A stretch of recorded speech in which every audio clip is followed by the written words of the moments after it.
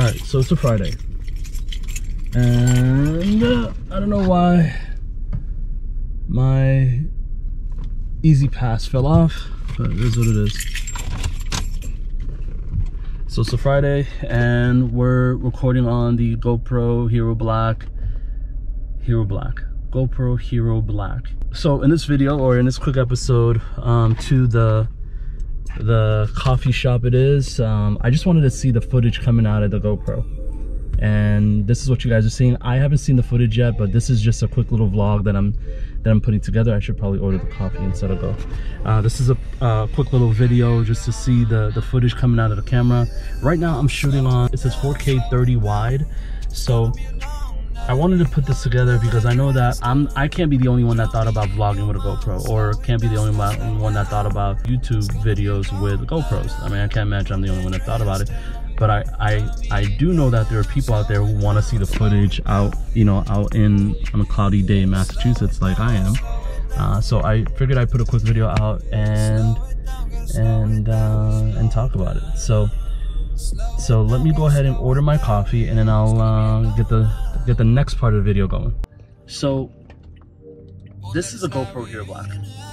You know, the question in this video is that, can this GoPro be like the ultimate vlogging camera? I actually think it's the best vlogging camera given everything else that it offers. Now the GoPro itself it's lightweight, it's pocketable, and it's inexpensive. Now those are the only 3 reasons why you should get a GoPro if you're gonna be using it for daily vlogging. It just makes everything so easy. The battery life itself it's not great.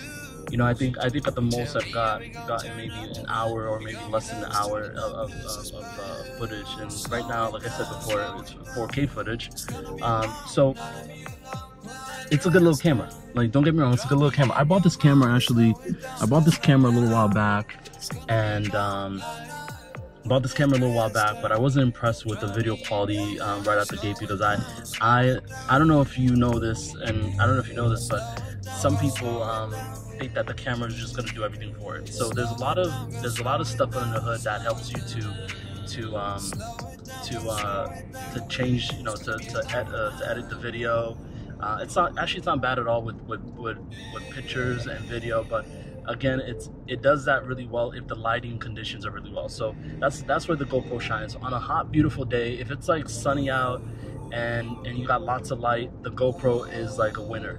If it's cloudy like this, like it's still good. It's still pretty decent amount of light out here.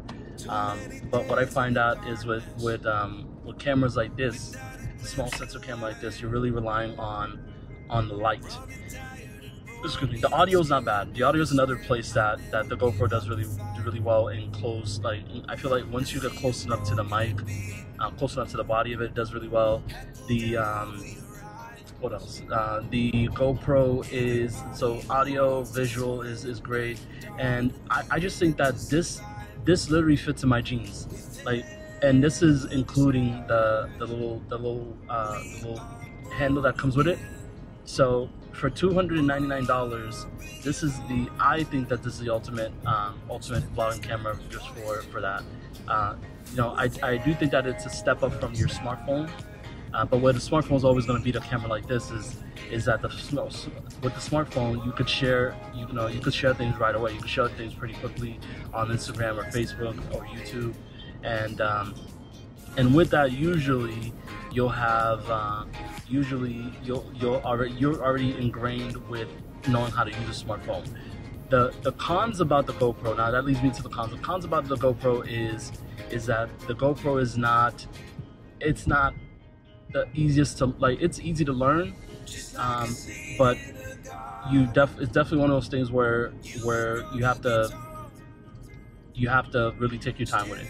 So you know, there's the on button, there's a record button. Those are all different switches that you can use for different things.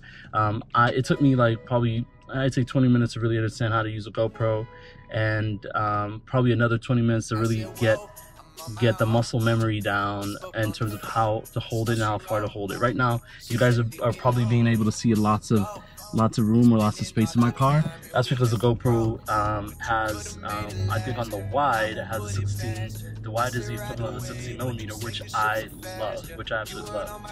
So, and then you have the linear, which is I believe 19mm, and I forget what the other